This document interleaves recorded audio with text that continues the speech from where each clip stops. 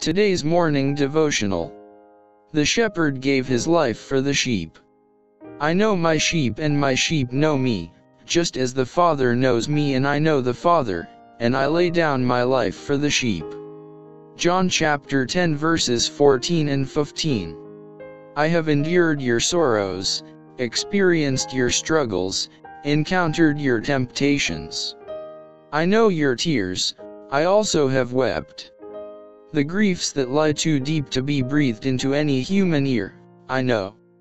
Think not that you are desolate and forsaken. Though your pain touch no responsive chord in any heart on earth, look unto me, and live.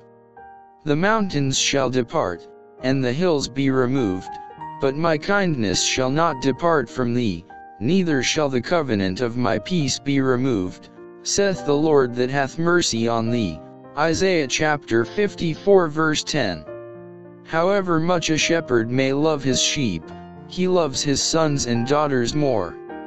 Jesus is not only our shepherd, he is our everlasting Father.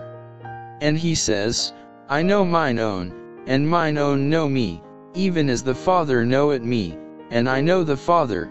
John chapter 10 verses 14 and 15. What a statement is this! The only begotten Son, he who is in the bosom of the Father, he whom God has declared to be the man that is my fellow.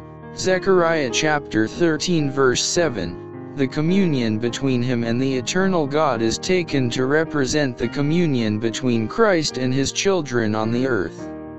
Because we are the gift of his Father, and the reward of his work, Jesus loves us.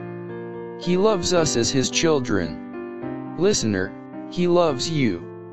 Heaven itself can bestow nothing greater, nothing better. Therefore trust.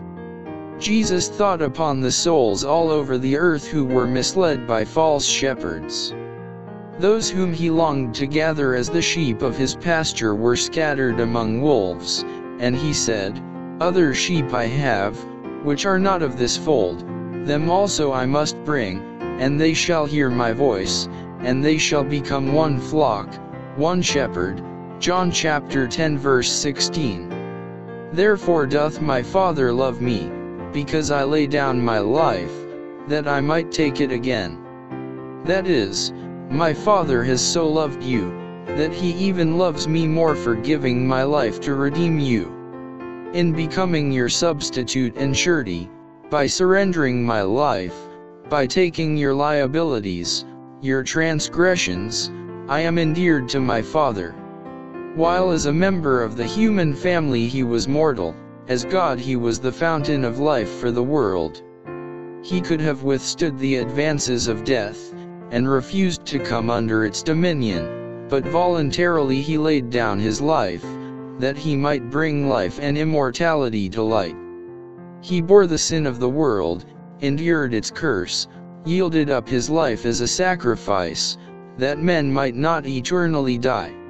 Surely he hath borne our griefs, and carried our sorrows. Isaiah chapter 53 verse 4.